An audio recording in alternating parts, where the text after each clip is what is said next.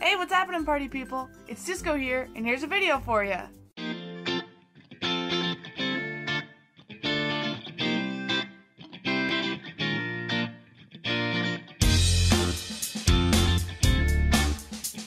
Okay, so first order of business is I did have to dye my hair. I recently, or a couple weeks ago, got a new job, and I've been wearing a wig to work, and that was becoming miserable. So the other day, I reshaved my head, and I dyed my hair blonde. Alright, now on to the important stuff, meaning the video. I got this idea last night, and what I'm actually going to do today is I'm going to show all of my con badges from the past, at least the ones I have, because I am missing a couple. But I've taken the time to sort all of my badges in chronological order, starting from my first con back here, and we're just gonna see what all of this mess is about. Okay, so first up is the very first convention I ever went to. It was a long time ago. It was, this is a little embarrassing. This is Anime USA 2011. So it was way back in the day. This was back when it was still at the Hyatt Hotel in Crystal City. And I wrote Solix on it because I was a dirty Homestuck. And I was cosplaying Solix, and that was like early in Homestuck, so it was still cool.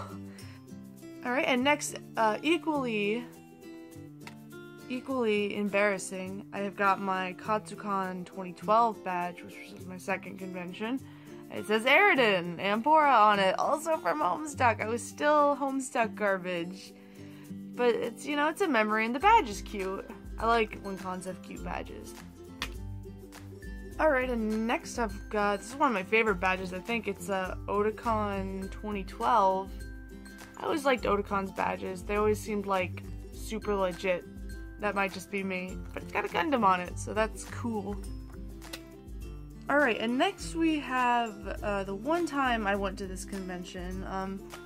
It's called SPX. I don't even know if it still happens. I kind of presume it does, but it was a small press convention, so there was like lots of web comic artists and stuff like that. I think I went with some friends, and I know a web comic that I liked. The artist was there, so it was fun. I only went for like a day, but it was interesting, to say the least. Alright, and then we have the next Anime USA, which I think this should have been the first year at the location it's at now, at the Marriott in DC. I think it's a Marriott, anyway.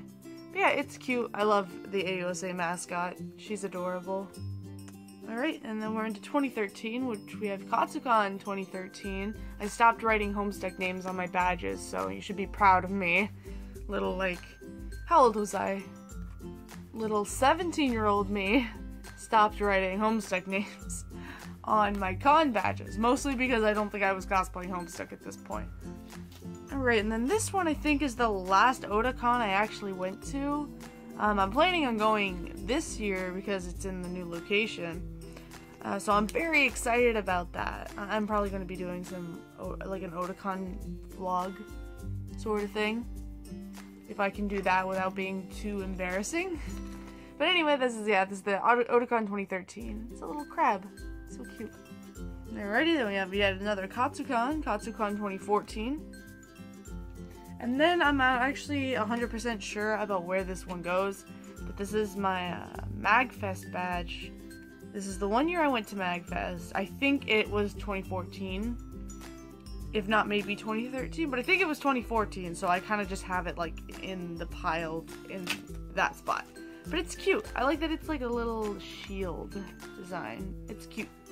Oh, and one badge, rather not a badge, one pass that I'm missing. Not missing, it's in a box in storage, is I went to the very first Awesome Con.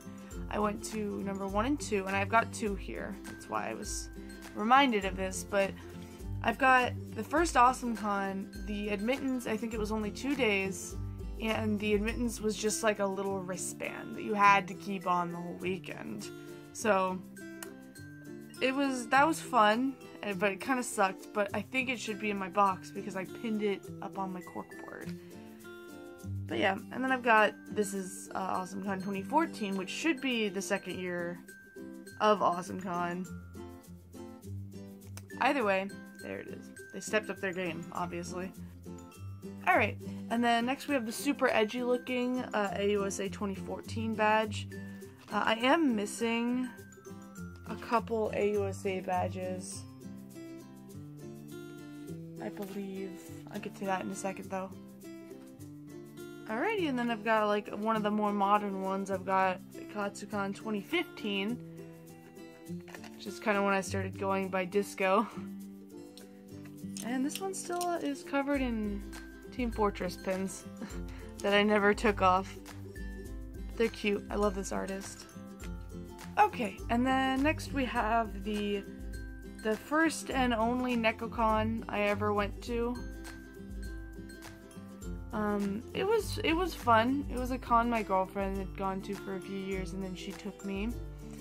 And it was fun, but I'm probably never going again. And yeah, so that was 2015, so I don't think I bought a badge for AUSA 2015, so I don't have a badge for that. So next, I've got my Katsucon 2016 badge, with more pins on it. I've got like a good cop, bad cop, and like a Bonnie, so they're super cute. I love good cop, bad cop. Okay, I actually did buy a badge for AUSA 2016, so this is the badge for that. It's really cute. Like I said, I love the AUSA mascots. They're so cute. And then we have the most recent Katsucon 2017. And then my last one, the one I've gone to most recently, which as you've probably heard me say in my videos, was AwesomeCon 2017. I definitely love the art for the badge this year.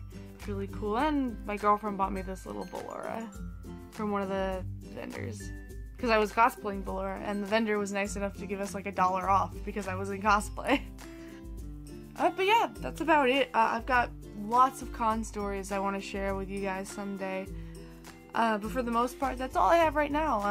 Otakon is in like a month, so I'll have one more badge to add to my collection. But anyway, that's gonna wrap it up for me. I hope you enjoyed watching. Leave a like if you did, and subscribe if you'd like to see some more. But if not, I hope it just made you happy. Have a great day, and stay beautiful. Bye-bye! Mwah!